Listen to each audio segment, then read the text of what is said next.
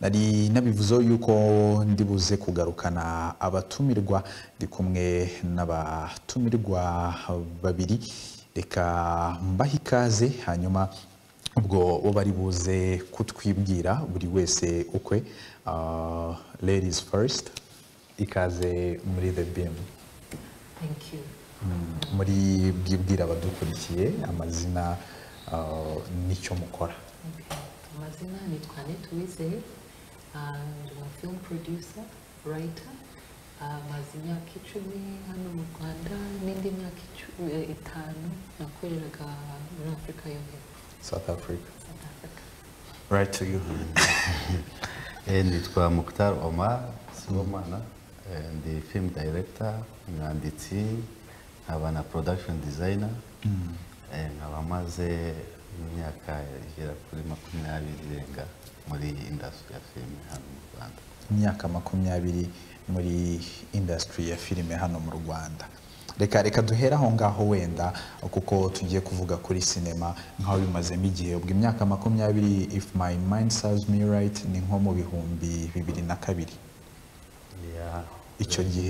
Icyo gihe cinema yo mu Rwanda yari imeze gute hanyuma muri iyo myaka 20 umazemo ubwo urugendo urabona rwerekeza hehe? Urakoze. Cinema mu Rwanda urebye ntabwo yatangijwe n'abanyarwanda, nama production yo hanze yagiye aza, ariko hari zimwe mu z'abanyarwanda bagiye batangira nka 100 days ya Ariko murayizi. Izo filime zagiye zikurikirana kubera ibyabaye mu Rwanda, byatumye abazungu cyangwa se abanyamahanga bashaka kumenya amakuru. Niyo mpamvu twagize nk'amahirwe yatumye tumenya filime cyane, bitewe n'uko production nyinshi zo hanze zahise ziza mu gihugu cyacu kugira ngo zibone zereka isi byabaye mu Rwanda. Ubwo by'umwihariko nyine natwe twagiye tubona amahirwe yo gukora muri izo filime zitandukanye, bituma dufata experience icyo gihe kugeza uyu munsi. From your experience, how was the journey? Muri bibiri byari bimeze gute ko umuntu yatekereza gukora filime akaba wenda yanayikora, ndavuga wenda ubwo ngubwo atitabaje abo ba foreigners kugira ngo bamufashe, byanije icyo gihe muri bibiri uko byari bimeze n'uyu munsi ni iki cyahindutse?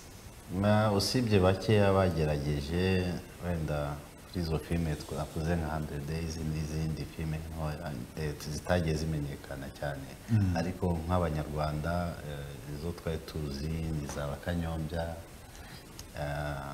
Urebye ni nta filime bisa nkaho nta filime zahabaga, nyinshi zari filime ziturutse hanze igihugu, hanyuma twege tugenda twigiraho kugeza ubwo natwe dutangiye kumenya kwiga uburyo babikora. Annette, imyaka 15 muri cinema, urugendo rwatangiriye hehe, byaje gute, wiyumvishemo ko ugomba gukora cinema, bigenze gute? Urugendo sinzi imyaka iriruka. Mvuze ko maze imyaka 10 mu Rwanda nkorera hano, iyo 5 mu by'ukuri ni nko kuvuga academic career. Kubera film, kwiga film biba ari ibintu biri practice cyane.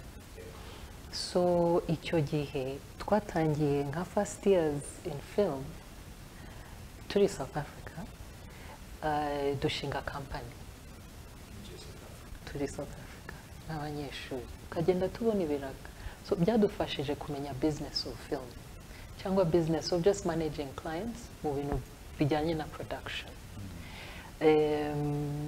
Graduatinze nsuye mu Rwanda, nsanga nanone twabyita industrial sector. It was still a sector. So dusanga it's still environment cyangwa space itaraba invested in as much. So gutangira ntabwo byari byoroshye. Niho naje guhura na Omar n'abandi bagenzi bacu bo muri sector, nshinga company yitwa AYS Media. Nabanje guhorana na Omar cyane kuko business yagiye yaguka, nawe agenda abona ubundi buryo nawe afungura company nuko until today we're still in the industry. imyaka 10 ku isoko ryo mu Rwanda waribonye gute? Ni isoko rishoboka isoko ryo mu Rwanda muri iyo myaka 10 itanu waramaze South Africa wenda aho umuntu yantekereza ko yaba afite n'uburenganzira bwo kuyita industry wari uvuye kuri industry yo muri South Africa uje muri sector yo mu Rwanda isoko ryo mu Rwanda waribonye gute?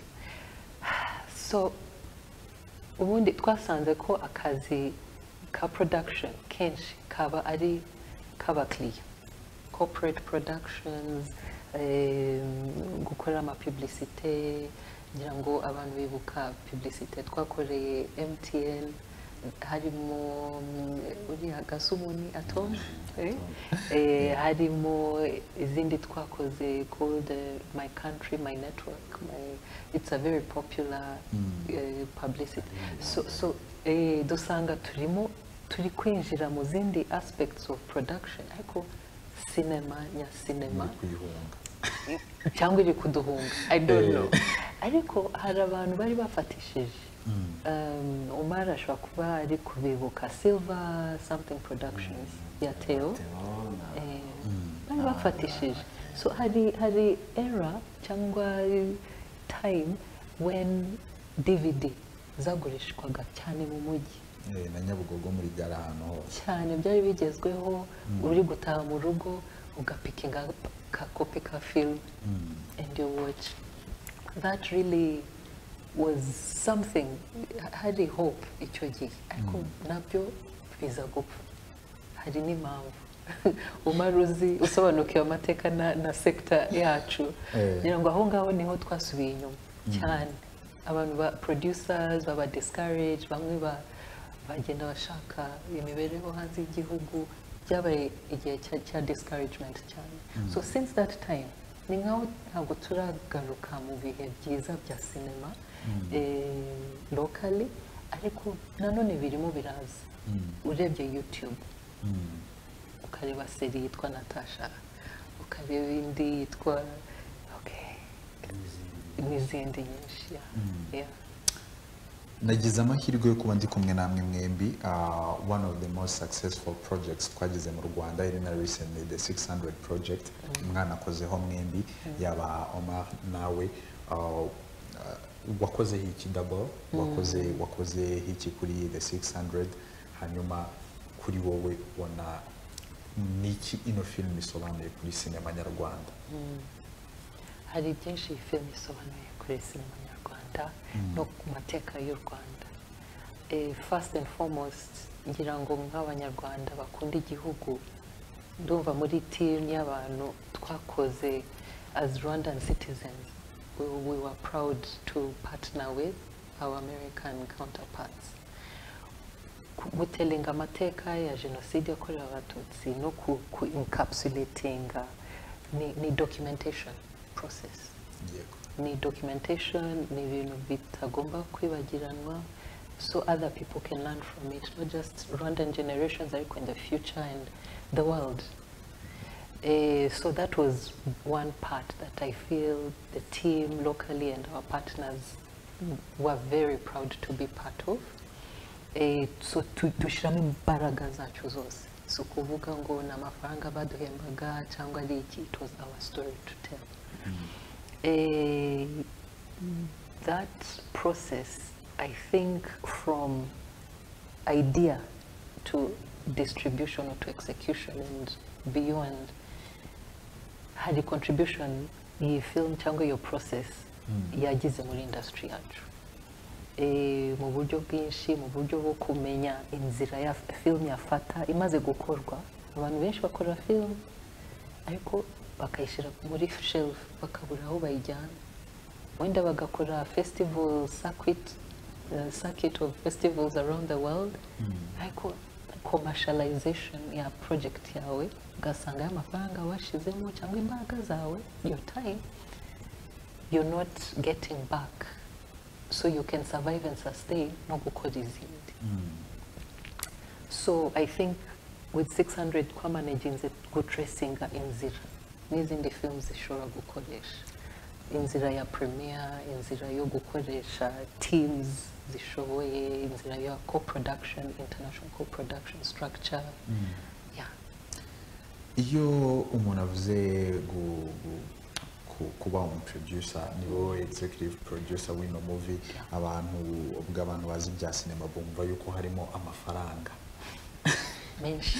wenda ntago ndibuze kukubaza mu mibare nubwo wenda nawe ushaka wahitubwira nta kibazo. Amafaranga mwashoye muri the 600 ubu ngubu mwarayacuruje? Twarayagaruza. No. But that's what I'm saying. It's a journey. Film, okay. I don't know. I think abantu ntabwo baba basobanukiwe ko film iba ifite shelf life y'igihe kirekire. Hari film ishobora gufata 7 years from the time of idea to the time it's released and starts to make some profits. Ariko iyi project yari special project. Ntabwo yari project yo kubonamo inyungu, profit by cash, but maybe profit by impact. So niyo mpamvu umungu uko bimeze, distribution yacu yageze aho twemeranya ko twayishira kuri website ya film yari ifite website from the start to releasing. It's called the600movie.com. So aho ngaho anyone who can go on that channel, I mean on that platform, can watch, can stream 600 in English, and on the in a few days from today tuzagira release ya French version of the 600. Ahangaha twabivugiye the first time, so maybe hopefully your audience it's exclusive. Imaze igihe kingana gute iri kuri the600movie.com ku buryo buri muntu ashobora kuyistreaming online akayireba? Kuko mbere hari abantu benshi bagorwaga no kuyibona bagategereza the national TV kugira bayistreaming. Imaze igihe kingana gute? Imaze nk'amezi abiri. Kwibuka kugitangira nibwo twayireleasinze the English version, the original version. Duhita tuyishyiraho mu minsi mike cyane, in 1 week. Icyumweru kimwe twabonye 30,000 views of the film from around the world. So ni kukwereka ko iya impact twifuzaga iri kugaragara, kandi we hope people can continue to share. The French version we hope will now reach in the audience itabashije gukurikira iyo story ya third battalion yako. Mama, nk'umuntu umaze iyo myaka yose aba muri production ya filime, ushaka banatubwira izo wakozeho, kuko buriya abantu babiba inyuma benshi ntabwo babona bakinnye gusa. Ino project nawe wakozeho ya the 600 yari isobanuye iki ku rugendo rwanyu mwebwe nk'abantu musanzwe muri production ya filime? Mubona hari imbaraga byabateye, hari icyo yahinduye? Ibyo kuri iyi filime nk'uko yavuze ni amateka yacu.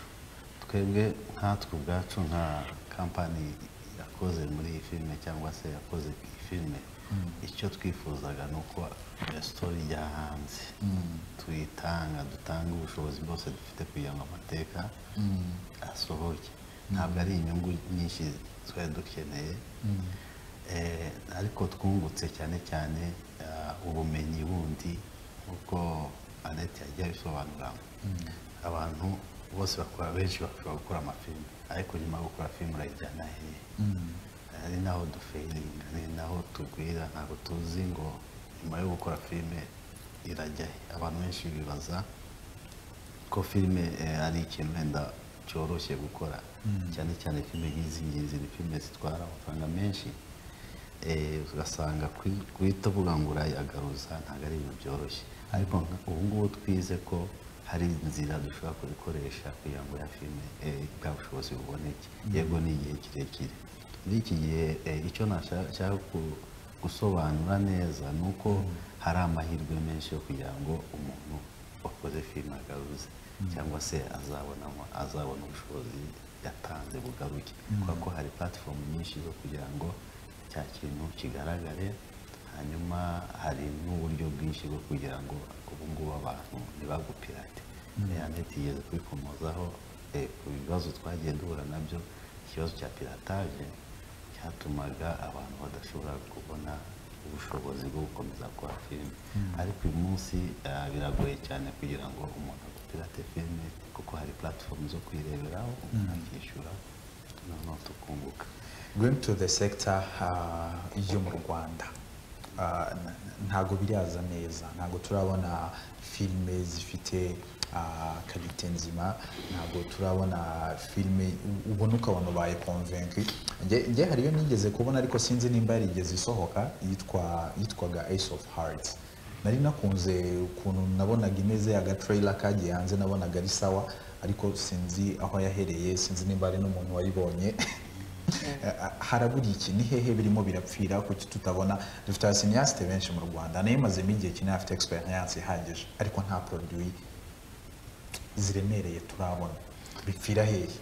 Ubu ngubu wenda nagira ngo mari impungenge, hari ubushobozi, hari hope, hari amahirwe, tugendeye kuri ko hari software zirahari, hari amakamera zihari, noneho n'abana bamaze kumenya noneho kubikoresha, bacangamutse.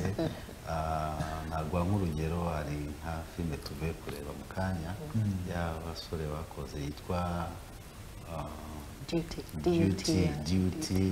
Iriya yabaye directed na Serge. Mu by'ukuri urabona ko ari urugendo rurerure rumaze gutera, hari intambwe ndende abantu bamaze gutera. Ntabwo hakiri cya kibazo cyo kuvuga ngo amashusho ni mabi cyangwa amajwi yo ni mabi. Ndavuga in terms of ubushobozi bafite, hari urwego runaka byamaze biragenda biza. Abantu bareba filime rimwe na rimwe bakeka ko ari ugutunga umuntu kamera cyangwa ibindi. Habamo byinshi cyane bikorwa.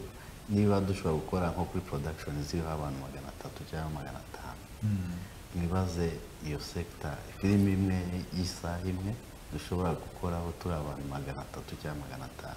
Hari byinshi biba byakozwe kugira ngo quality iboneke. So rero mu rwego dufite nk'abanyarwanda cyangwa se mu bushobozi turiho, kandi iki kintu twibuke neza ko atari umuco w'abanyarwanda before. Ubu nibwo turimo turiga kubigira umuco. So far bizagenda neza, gusa nyine birasaba ko abantu babyumva banabyitangire, cyane cyane ko dufite byinshi byo kuvuga.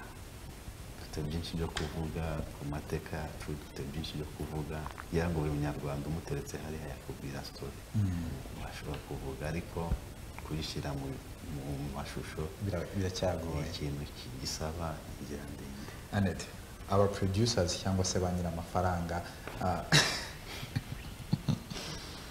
kubera iki izi mpano ntoya turimo turabona, some young talents bafite ama scripts meza, abana batoya bazi kumanipira amakamera neza, bazi gukoresha izo software, amaze kuvuga kuki mutari investingamo? Harabura iki? Ntabwo muri abagirira icyizere? Nuko isoko mutarabona yuko ritanga icyizere? Kuki abantu mufite amafaranga noneho munasobanukiwe industry ya cinema, nkayo warabyiza nawe bibayemo muri industry irimo advanced, ubona nihe bipfira ku buryo abantu bafite amafaranga kuki batayashora muri aba bana? Tuzagera kuri iyo etape cyangwa kuri iyo stage muri industry aho local investment iri mobilizable. So imagine kubona na regional cyangwa international investment birushijeho kutugora no kubona ayo mafaranga yo hanze. Keretse ari amahirwe ugahura n'umuntu. I think it's all going to be about networking. When you network with people, it's how we got 600 made. It was networking, it was meeting people, it's finding colleagues outside of our borders. Kavuga, we are both filmmakers. Let's make something together that has a meaning. It is shared. So either when you're approaching a film as a business, a partnership or engagement, Ariko mu Rwanda, because abantu bafite shared history, abantu bashobora guhuriza kuri iyo point. If you're looking for an investor, find someone who has the same thing in mind, in heart, to say, let's do this. Ariko nanone amafaranga y'umuntu n'amafaranga y'umuntu. Still, you have to find a way ko azabonamo inyungu. Akubwiye inyungu yanjye izaba percentage, inyungu yanjye cyangwa wenda ni impact. Impact imeze gute? Ndashaka ko izagera kuri iyi platform, cyangwa tugerageze dutargeting igere hanze. Ngewe I'll be happy with that investment. Nanone cya gatatu navuga ni how much investment. If you're going to invest $1 million, that's 1 billion Rwandan francs. Yes. That's a big budget in Rwanda. Yeah, it is. Huge. Ngira ngo nzi umunyarwanda umwe gusa wenda babiri bamaze gukora film yo kuri iyo level and more too. Wenda na Africa United twakoze niwo ndi kuvuga ariko mbavuze tumara amatsiko abantu ni Joel Karekezi. I believe Mercy of the Jungle had a big budget. Eric Kabera had also big budgets for his projects. Abandi, it's usually below $1 million. It's very difficult even as an international, even an American producer, kubona nayo mafaranga. Yeah, so film is expensive. Kubona investors just like that, no kumereka ngo no kunguka tujya twunguka in our business, in our sector. It's we still are going to get there. But what I want to say is, find an investor who can start small with you. If you can make a film for 5 million francs, then try and, in Hollywood, hari principe bagenda ho in the business, because Hollywood is the most commercialized industry. Izindi ziwa subsidized. European cinema is subsidized many times. They say you do not make a profit. It's not a good investment if you don't make triple. Ukagaruza inshuro eshatu. It's a million, the profit has to be 3. Yeah, make 3 out of that. Yes, otherwise, wow.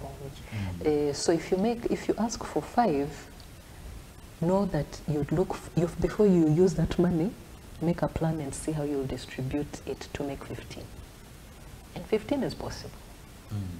Ukora distribution mix. Nukuzunguza. Uzunguze film ya.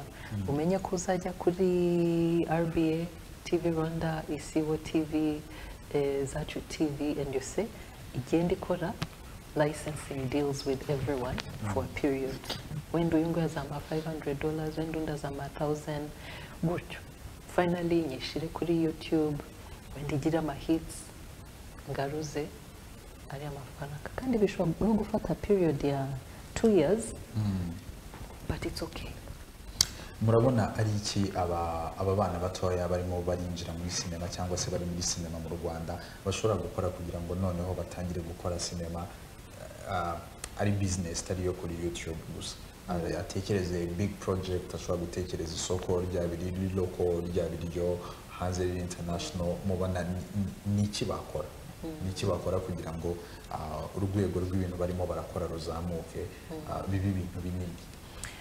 Duheruka gukora training i Musanze dufatanyije na GIZ, Gopa, trainings trainers bo muri TVET na IPRCs, dukora na second rollout y'abantu bo muri private sector. Icyo twagamije no ku training abantu kumenya ko kuva stage ya research and development, before you write your script, before you start asking for investors, ko ukora development ya project yawe bihagije ugaconsideringa before I write it, if maze kwikora nzayi distributing ahead, ugakora strategy, story ngiye kwandika, audience irahari, iyi story bayikeneye kuri iyi level, ishobora kuba hari hit y'abantu 5, so cyangwa partners. So icyo gihe cha development, young producers need to, and by the way, producers are not the money people. They can manage your money, but they're not the money people. It's them who manage the money. You manage the money. The executive producers, had the different ones. There are those who come as creative executives, there are those who come as financial executives. So Okay, ushobora kubishyira mu cyongereza kuko that is not English. We translating. Mu Kinyarwanda. Oya mu rurimi abantu tutari abasinyasite twumva. Tugerageze. Hari aba producers bashinzwe creativity. Yego. Hari producers bashinzwe gushaka amafaranga ku mobilizing a fund bashire muri iyo project. So nibo ba engaging ba investors into the project. Kubera baba basobanukiwe aho bazayigurisha film imaze kurangira gukorwa. Yeah. So what I was saying is young producers can look at it from take time in your development, develop your product. If you say we're going to make bread, let's even call it a product of, let's say bread. It's consumed by people. It needs this budget for ingredients and what. You need abakozi to prepare them in the bakery. But when you're done, you will need to transport your finished goods to the market. When the one wakurangurira, and they redistribute your bread. Before you start baking bread, you're in the planning phase. So now film documents, it's a product. Abantu ntabwo bajya bashyiramo time strategy. Iminota yatugendanye. I'm going to give you amasegonda 30 ubutumwa waha abana bato bari muri sinema u Rwanda rumaze kubukomozaho n'icyo wabwira aba investors ku buryo bashobora kwinvestinga muri sinema yo mu Rwanda. Turahera kuri wowe dusoreze kuri Omar. Icyo bashobora gukora ni ukureba Gukora research. Use your Google search. See what local platforms, list your local platforms, contact them and ask them, if I make a film of this, what do you want? Do you want series? Do you want films? How much would you pay me if I gave you good quality? What stories do you want? Then look at the region. Who are the platforms buying? Ask, talk to us, then plan your projects properly. Investors? Message to investors, do not be afraid of the industry. We need to tell our stories first and foremost.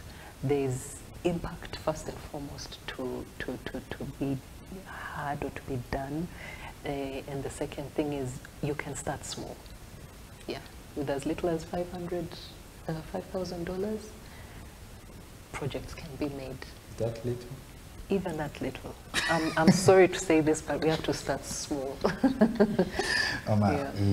Njye icyo nabwira urubyiruko rurimo rurakora ushaka kwinjira muri sinema cyangwa rurimo rurakora na filime, mbere y'uko akubwira usanga ikibazo cyiza ngo nakoze filime, ariko ntabwo mwibaza ko mbere y'uko avuga ngo nakoze filime akonsultinga abantu, akaba yakubwira ngo nshaka gukora filime, ni ihe nama wangira, hanyuma mukajya inama, kuko twese muri industry nta muntu uruta undi cyane mu bumenyi, ariko dushobora kubusangira kugira ngo twese duteke ikintu kimwe, dukuke ibintu biryoshye. Ndibaza ko ari cyo kintu nabwira urubyiruko, dushyire hamwe kugira ngo ibyo tugiye gukora bize neza, kugira ngo buri muntu wese avuge ngo nakoze agafilime n'undi nakoze agafilime, ahangaho dushobora gukora filime wenda ifite icyo ireme. Yego. Hanyuma ku bijyanye n'aba investors, nuko abantu bamaze kubona ko